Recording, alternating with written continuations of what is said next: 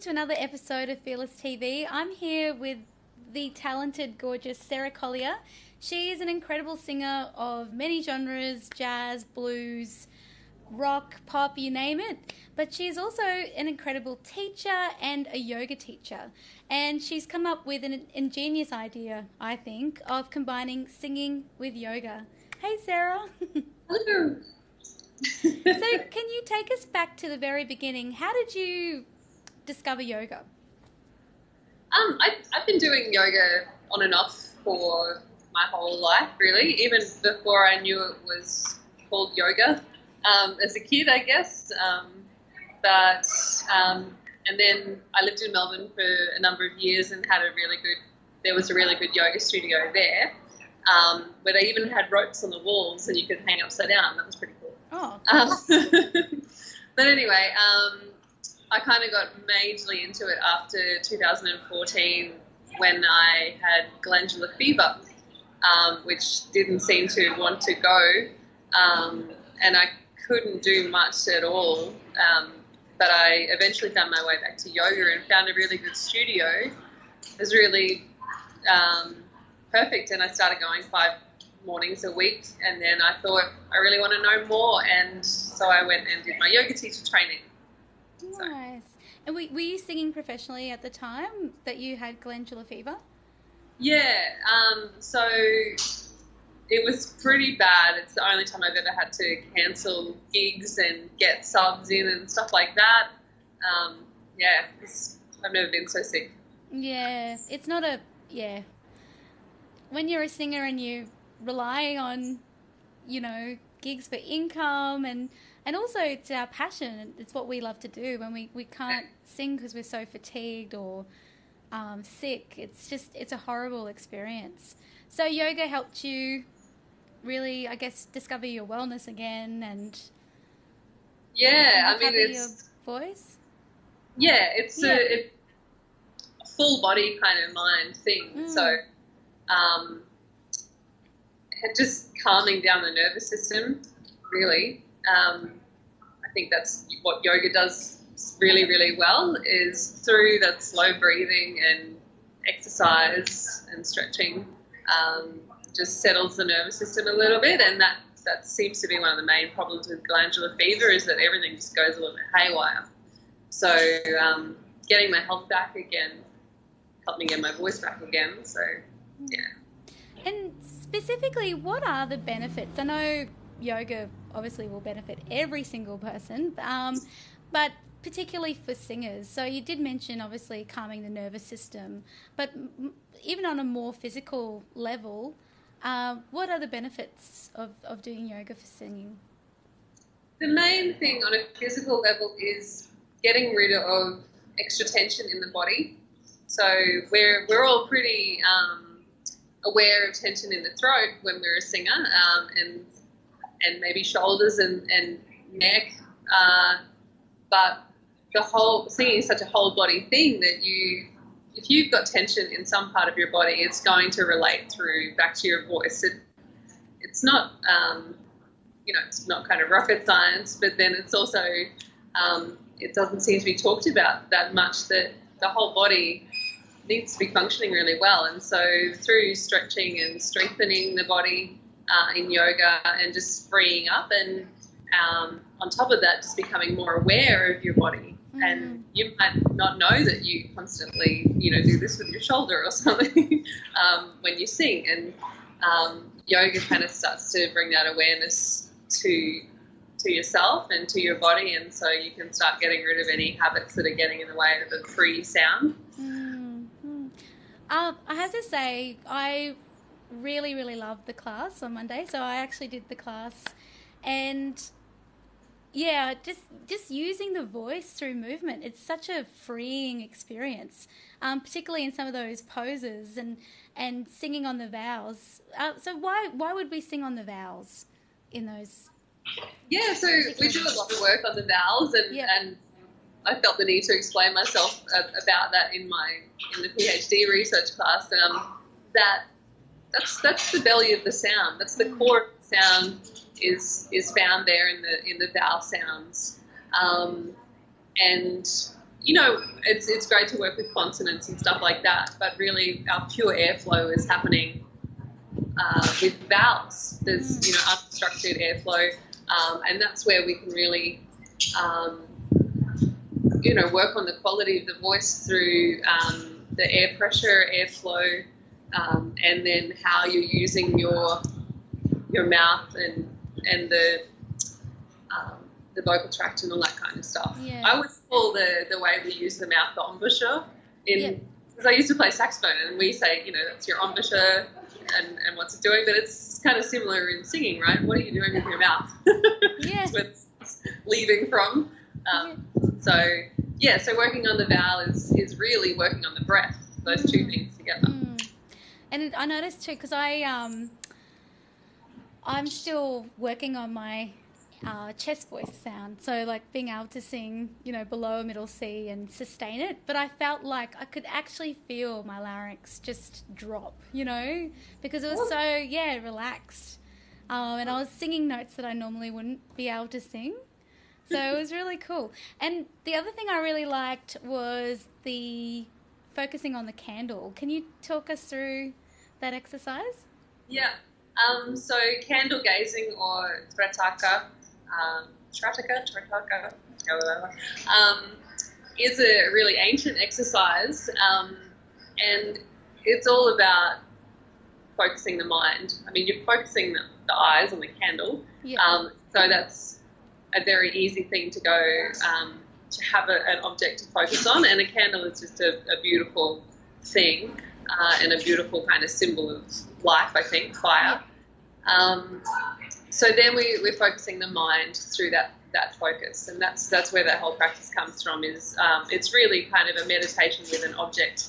So you're really working on getting that one-pointed mind focus, and that kind of translates to singing in focusing when you're performing, focusing when you're practicing, and I don't think we can probably have too much focus, Yeah.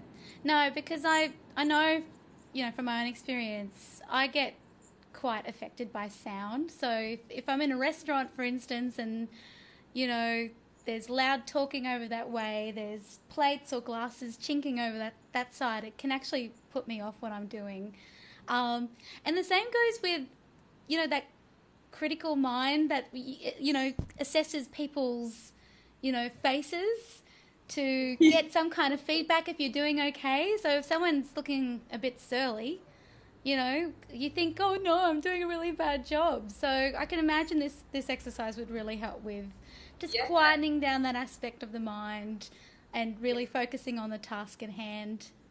Have you noticed an improvement since you've been doing it in your own practice? Yeah, definitely. Yeah. And it's interesting because people who you see me sing have commented, oh, you just, there's all this stuff going on, you just got up there and sang, so much focus, and I just think, it's working, it's good. Get a candle, mate, you'll be right. And the singing into the candle, I really enjoyed that. It was really funny because there was a room full of jazz singers, so Sarah got us to sing Blue Skies into the candle. Blue skies. So what's the idea of singing into the candle? Still on the same idea of focusing the mind and focusing your concentration, but then adding the voice to it. We bring the element of breath in, and so often in singing and teaching we talk about focusing the voice to a point in front of you, which somehow miraculously helps the sound. I think it's to do with really having a powerful stream of air that's kind of directed at a point. It's not just kind of falling out. It's I don't know what that was. Sorry. My Tourette's. And that, I think that's got to be an air pressure thing. You've got this point, you're focusing on it, and the air pressure is much better than air pressure if you were not focusing. So singing to the candle, bringing in the element of mind focus, but then bringing in the element of breath focus. I mean, we're not trying to blow the candle out either. No, that's true. Careful. Yeah. But Yeah, the mind and the voice and the breath all together, focused. Yeah. So what would you say to somebody who is a beginner at yoga? I know I've been to numerous classes over the years, very sporadically, so I feel like I'm always a novice each time that I come in. And I also feel like, I guess, a little bit clunky and, uncoordinated. So what would you say to someone like, myself? Although I plan to become seasoned. I'll try to get to at least 3 in a row. Someone who's a beginner at yoga, but also a beginner at singing. So there might be people out there who go, yeah, this sounds interesting, but, I'm not much of a yogi and I'm not much of a singer. So, what would you say to the beginner? Well, starting with the yoga beginner idea,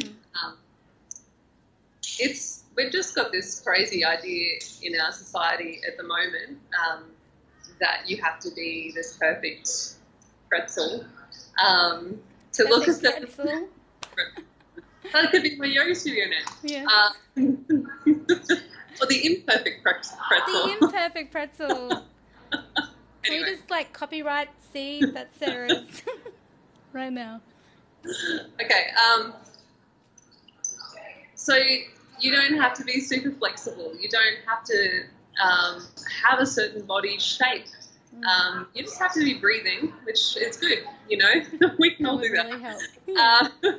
That's going to get you to the yoga studio. And that's all you need. Is you don't need to be super fit, super flexible, or have the right clothes that are, $90 for a pair of leggings. It's just ridiculous, but that's an aside. So to just let go of any idea that you're being judged on what you look like, then also to let go of judging yourself as much as you can possibly let that go and go, yoga's for everybody. And that's so cliche, but it is a journey. It is, and it's funny because I think that idea comes from social media like Instagram and, these perfectly curated pictures of very slim, people doing these amazing moves on a beach that looks really exotic. Yeah. That we feel like we need to fit into that mold in order to, or to be of that standard of, capability. Yeah. Yeah. Yeah, there's so many things I can't do in yoga that maybe one day after years of practice I'll be able to, do particular things that I see people doing that I think, wow, it's amazing. But it's so not the point at all of yoga.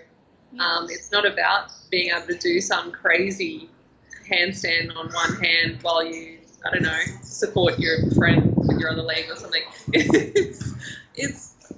That's acrobatics and that's all that kind of stuff. Yeah. Yoga is really about the breath. So if you're doing a yoga class and there's no attention paying to breathing, I don't think it's yoga. It's interesting. Like an exercise thing. So yeah.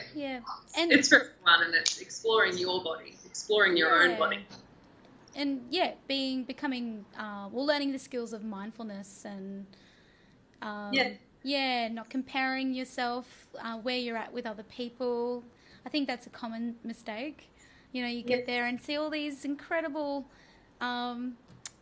figures doing these amazing moves, or just being able to look graceful while they're doing even the basic moves, but being able to just accept where you're at and and get the most out of it for yourself.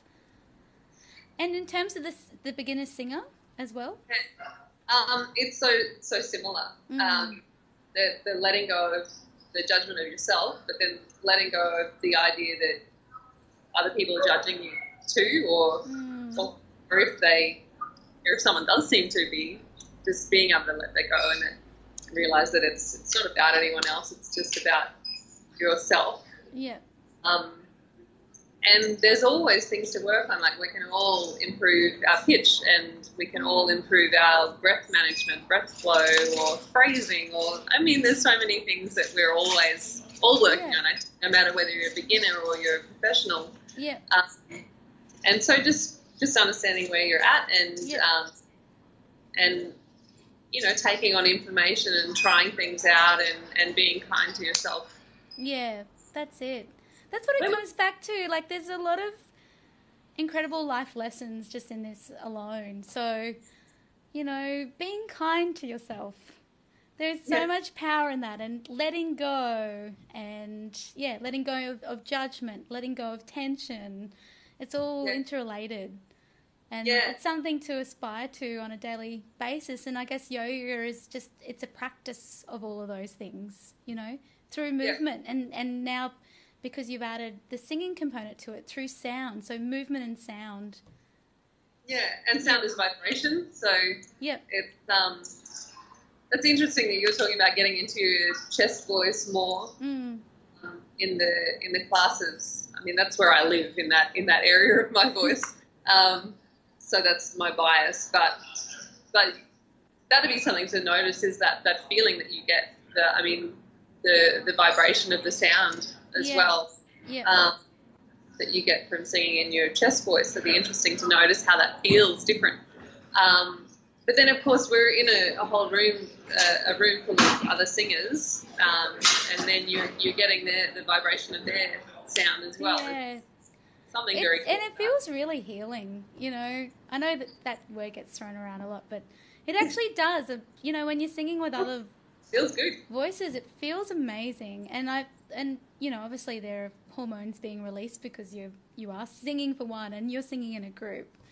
So there's just so many benefits to a class. I have to say also that I really enjoyed the improvisation that we did. So we were walking around mindfully and taking turns. So do you want to talk through that? Yeah, I've named it Passing the Phrase. So it's a call and response where we walk around mindfully, and I'll start off with an improvised phrase, and then everyone repeats that, and then the next person in the circle, we're usually walking around in the circle around the yoga room, comes up with their phrase, and then we all repeat that, and we just keep passing it around.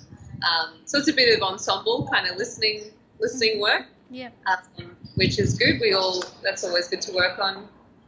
But it also just feels good to get into your body and not just be in your head thinking, oh, what am I going to sing? And if I've ever been in like a group sort of workshop setting before, and I've always felt, oh no, shit, what am I going to sing if it came around to my turn, if we're doing one of those improvisation exercises. But in this instance, because we're so present, and it's really not about, it's not really about what comes out. It's like just keeping that flow going and listening and enjoying the feeling of it all. I found that quite inspiring. Yeah, it takes all the pressure out. I think there's just so much pressure to be, like there's pressure to look perfect, there's all the pressure to sound perfect and come up with the most amazing phrase. And it's like,